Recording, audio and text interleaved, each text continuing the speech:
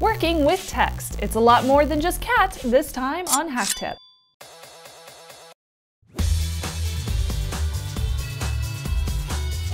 Welcome to HakTip, the show where we break down concepts, tools, and techniques for hackers, gurus, and IT ninjas. I'm your host, Shannon Morse, and today we are going to be messing around with text processing and reviewing some commands that we have done previously. Now, we did a little bit of this a very long time ago on HakTip when we discussed using commands like cat to do simple things like creating and viewing text documents. So to review, if we look at my computer, I could type in something like cat greater than moon.txt and hit enter, and then I can type in something like fighting evil by moonlight. And that's what's going to end up in my text document. I'll hit enter and then hit Control D to go ahead and sign out of that text document and save it. And that created a new file using the cat command. If I go ahead and type in cat again, so cat, and then I type in tac a moon.txt and hit enter, that is going to show me, it says fighting evil by moonlight with a little $sign at the end. Now you may be wondering what that $sign is at the end. The reason you see that is because it has a trailing space at the end. So it's nothing scary, but it's useful if you weren't expecting some kind of extra spaces. So cat can also be very useful, and it comes with a lot of different options, which of course you can read up on the man page. Luckily, the man page for cat is very short and it's an easy read, so go ahead and take a few seconds to read it. Don't worry, I'll pause for you. Now, for example, I can create a text document called light.txt, and I would do the same thing, cat greater than light.txt. Then if I add a certain option, it's tac BS, yes, I said BS, then it's going to show me something completely different. So I will show you what that looks like here on my computer. So I'll just do cat tac a light.txt so you can see what it normally looks like. It says, I am the soldier of love. You can tell I'm a big Sailor Moon fan, can't you? Now, if I type in tac BS and then light.txt, and I'll just tab to complete that, it shows me I am the soldier of love again. But why are there a bunch of numbers there? So you'll notice that the numbers are only on the non-empty rows. So it only gave numbers to the rows that had words in it. And then it gets rid of any additional empty rows because the tac B is for numbering non-blank lines, and the tac S is for suppressing any kind of repeated empty lines that may have been in my text document. So you only end up with one blank line in between each of those words, just in case I, for some reason, created extra empty lines. Now there is sort, which is another command that is super useful for text. Sort will sort file text in a way that you can delegate. So you can use tac N to sort numerically or tac R to reverse sorting, for example. You could also use something like tac M to merge multiple files into one sorted list, which is also very useful.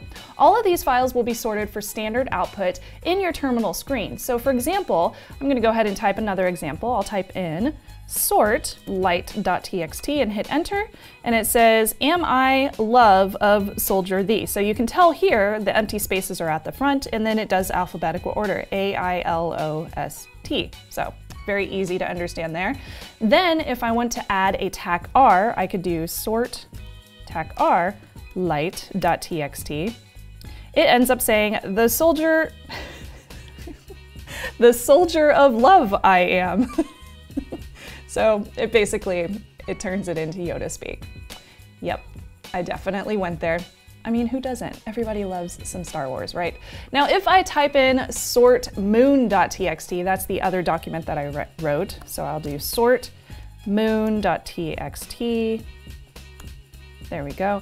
And then I'll type in light.txt, but what I'm doing is merging these two, so I'll also use the greater than sign, and then I'll type in moonlight.txt. So I'm creating a new text document called moonlight.txt out of light and moon text documents.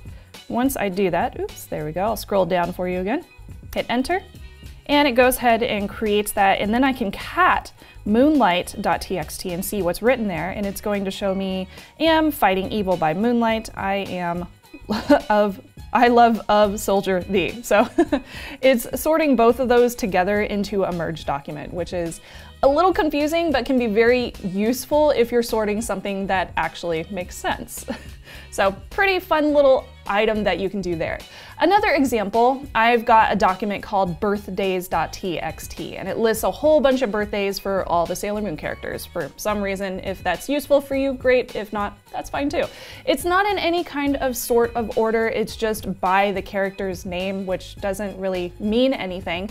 But if I wanted to sort the document for the birthdays so that the birthdays were in order by month, for example, I could type in sort tac n tac k to birthdays. There we go, and hit enter. Now, just to give you a comparison, I'm going to type in cat birthdays too, so you can see what the original document looks like. So the original starts with the first character in the show, Usagi, then Amy, Rei, Makoto, and so on. When I sort it with taken, take to birthdays, it's going to start with Haruka, then go to Hotaru, Michiru, Rei, Usagi, and so on and so forth. The reason why is because it's sorting by take to.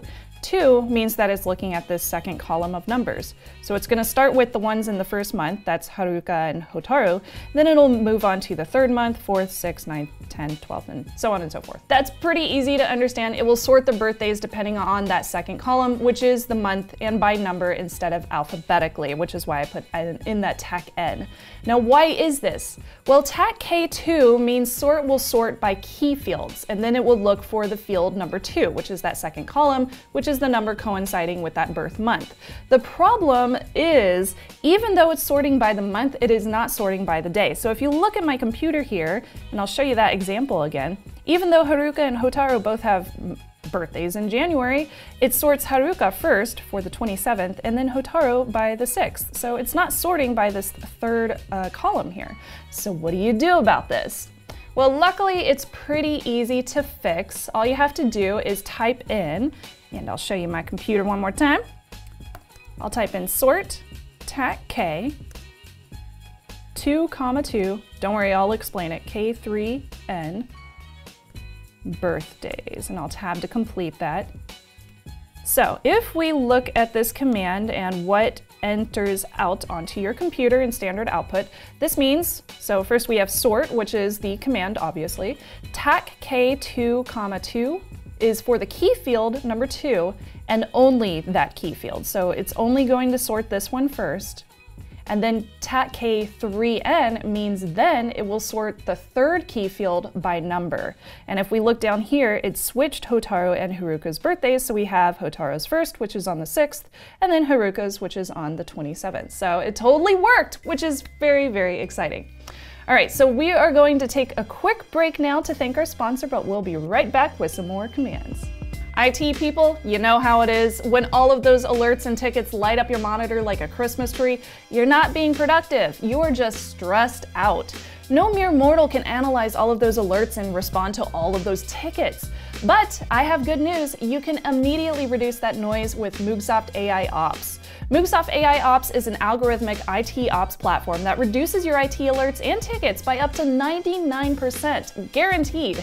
MoogSoft AI Ops platform integrates with all of your existing IT tools. MoogSoft's patented technology correlates events into actionable work items, they call them situations, so that you can focus on tackling the stuff that really matters.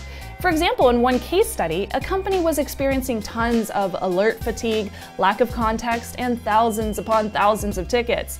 MoogSoft helped with that reactive approach to incident response tickets by enabling time to value, easing the integration of ITSM tools and existing monitoring, and increasing the quality of event correlation across multiple tools. And they saw a 33% reduction in mean time to restore in the business.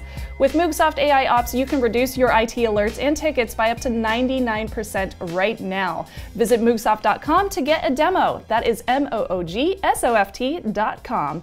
Moogsoft.com. We are now back with cat and sort, along with another command. So we have learned how to sort depending on the first letter or a number in a key field, but what about the second character or the 3rd character?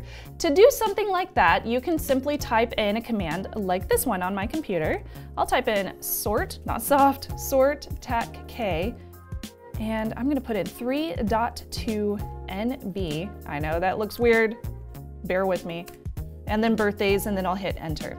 So in this case, this is going to sort by the key field number 3, which is right here, and then it will sort by the second character. So it's sorting by number 2 here instead of number 1, which would start with this 1 here. So it looks a little bit jumbled, but it actually makes sense. You have 0, 2, 5, 6, 7, and then 9. However, in the first row, obviously, in this case with birthdays, it doesn't make much sense. It goes 1, 3, 2, a bunch of zeros, 2, 1, 2. So there you have it. That would be how you can sort by multiple characters as opposed to just the one first character in that column. Now, if you are trying to sort something like a CSV file, which instead of having spaces or tabs in between each of the columns, it actually has commas in between each of the columns or in between each of the different squares. In that case, you would have to use something a little bit different. You could type in the sort command again, so sort, then type in HakT and use a single quote, comma, single quote, TAC-K 3 birthdays, like that. Now, in this case, that TAC-T is going to let you define the value in between each of those different columns, each of those different key fields. So in this case, it is defining the comma as being the thing in between each of the key fields. Then it is going to sort by key field number 3. So that TAC-K3 makes sense. So in this case, it starts with Makoto, who was born on the 5th of the month, then the 6th, 10th, 7th, 22, 27, 29, and 30. Totally makes sense. In the original document, I started with the character in the show, Usagi, and then went from there all the way to the very end where I had a duplicate at the end, Hotaru. So it's going to take care of all that sorting, and then Hotaru, you will see both of her entries end up at the top since she was born at the 6th of the month. Lastly for today, I also wanted to mention the command called Uniq, or UNIQ. In place of UNIQ or Uniq, you can also use TAC-U with sort. So Uniq basically just gets rid of any kind of duplicates in a standard output. So for example, I had Hotaru written twice in that last entry. I could get rid of that remaining extra entry if I wanted to with Uniq. So when I add TAC-U to that previous command, and I'll type it in at the very end and we'll see if that works, I hit enter. And you'll notice that instead of just deleting the extra Hotaru here, since I was sorting by that third key field, which is the day, it's going to get rid of any additional ones that were born on the same day. So you only get one entry for the 6th, even though there were 3 entries, 1, 2, 3 for the 6th. So it just keeps the first one and gets rid of the 2 last ones. So pretty useful if you wanted to do that. Now, if I just type in another example, which gets rid of all the additional commas and everything, which is just sort TAC-U birthdays 2. Let's try that out. Sort TAC-U birthdays 2, hit enter. Okay, so in this case, it's going to keep all of the names, but it gets rid of that second Hotaru because this time it's just automatically sorting by alphabetical order on the very, very first line as opposed to the numbers on the last line. Keep in mind, according to the man page, Uniq only recognizes duplicates if the lines are adjacent to each other. So sort them first, and then you can use TAC-U or Uniq. Now stay tuned because coming up on HakTip, we are going to delve into cut, paste, and join commands along with a ton of other useful items for text processing too. Until then, I want to hear your feedback. How do you handle dealing with text documents? I know they can be a little bit confusing in the terminal, but it's actually a lot of fun once you get down into it. Hit me up, tips@hak5.org, or be sure to comment below, and be sure to check out our sister show, Hak5, for more great stuff just like this. I'll be there reminding you to trust your Technolust. Tons of alert. Dang it. That's okay. Cut.